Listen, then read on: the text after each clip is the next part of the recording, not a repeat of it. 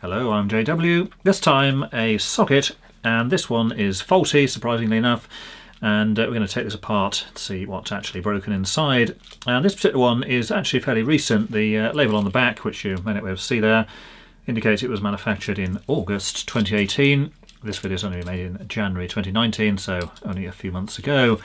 And the problem with this is that neither of the outlets actually work, so there's some kind of internal connection failure. And in terms of the switches, that one works fine. This one kind of works when it can be bothered, but it's sort of very spongy and gungy. So let's have a look at this and see what's inside. So here's the offending item. It's just a plain white one.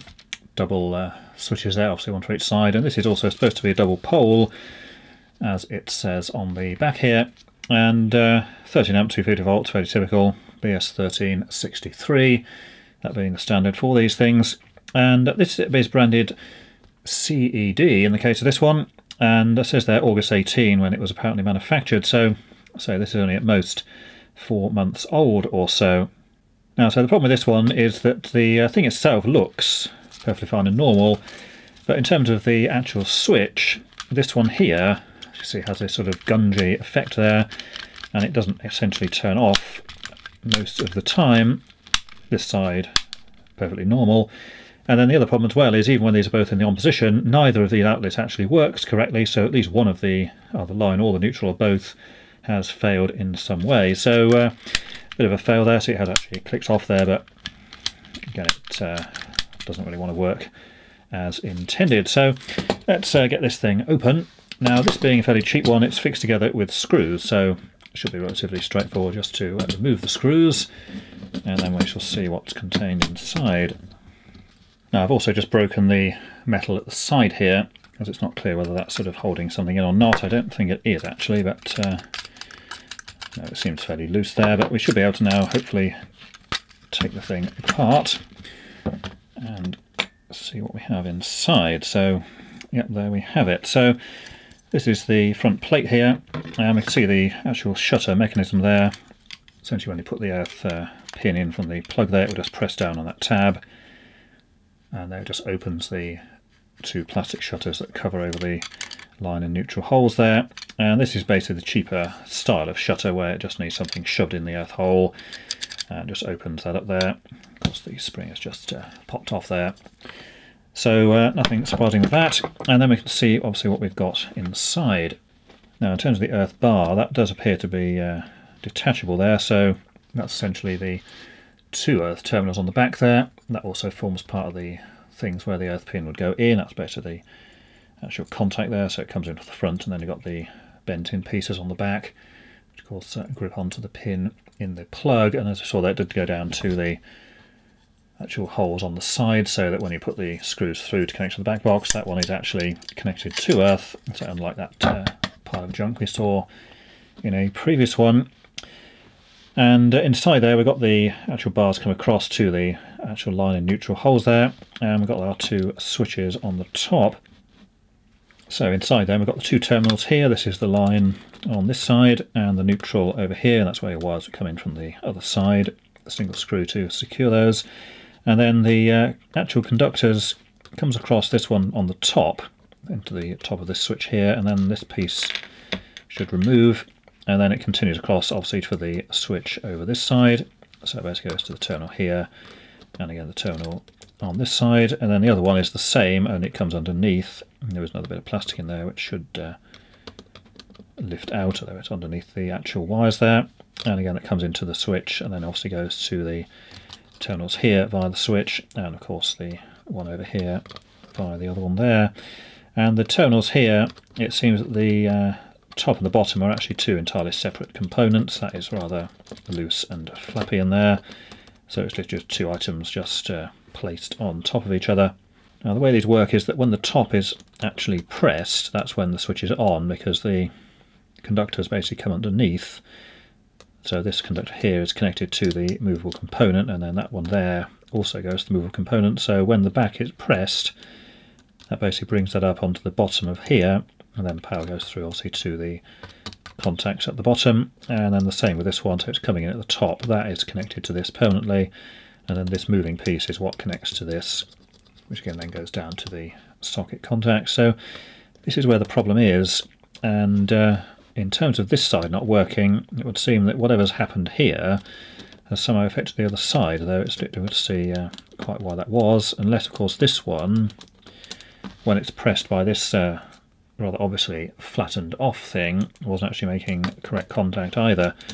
As I say, both sides were not actually working. So let's just see if we can take these out and see what's happened under that one. So these are actually separate components here. As you can see, that's just a sort of U-shaped piece of material there, copper or brass. And then this thing, little actually pegs rather than just heat state on, they just seem to be press fit transparent plastic pegs holding the contacts in position. So yeah, the whole lot will just in fact lift out rather easily. Now, just because we can, we'll just use the usual magnets, and none of those parts appear to be attracted to it. The screws, of course, will be, as they're obviously just steel screws. Not entirely sure what that piece of stuff there is. Oh, that's a piece of the strap from the actual socket piece there, which again is going to be galvanized steel or something similar to that. But yeah, none of those seem to be attracted, and the springs in the actual switches are, but the actual current carrying components, of course, don't appear to be. Now here's a look at the terminals and the switches in a bit more detail. So this is one of the conductors coming in here. That's where the wires would go, and it just basically goes straight across to this one, and also this one for the switch on the other side. And this one is the one that wasn't working. You see there's that black residue there where the actual thing on the switch itself has basically melted onto the piece of metal, although the metal itself does still move reasonably freely.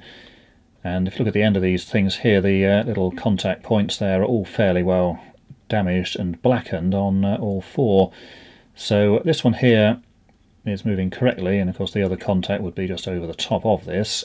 And then this one, although it does move, presumably because of that melting thing there, the actual plunger wasn't pressing down on it far enough, and of course this wasn't then coming up to meet the other contact there. That one, say, moves okay. Again, this one moves okay as well. And then at this end, this is the one where the switch wasn't actually moving correctly at all, and we can see that this is moving slightly, but it's basically jammed in there somehow. So it's definitely not moving. So that's how it should work. And see there, it just moves slightly and then tends to jam on the actual thing there. And if we force it down, it will fold up eventually, but then it tends to stay in the up position. Now if we just move that out of there, you can see on the edge of this there's some melting of the plastic material. Now we can see the residue of black on the sides of this piece as well. So there you see the sides have obviously got hot, and it's melted off the black plastic in several places along the side, and of course that will have deformed the piece underneath, so this no longer fits in there correctly. Hence it's going to stick and bind up on the side when you attempt to press the switch. And the colour of this is actually slightly darker than the one next to it as well, again suggesting that this has obviously got hot and overheated at some point. So we've got this side is the line that's failed. This is the line coming in here. And obviously that wasn't connecting there, so this side was basically just neutral connected only. And then this side was the opposite because it was coming in from here, so it's basically the line was connecting and the neutral was not. So not a particularly desirable failure. And interesting that literally both sides have failed as well, suggesting that both of the socket outlets here, the left and the right, must have had some moderately large load attached. And of course that's led to overheating on both sides of the switches there. But oddly enough, it's a different one on each side. And this is definitely a thermoplastic, because if you see how flexible and bendy that is, so definitely the kind that's just going to melt when any kind of heat is applied to it. And see, it's also been injection moulded there.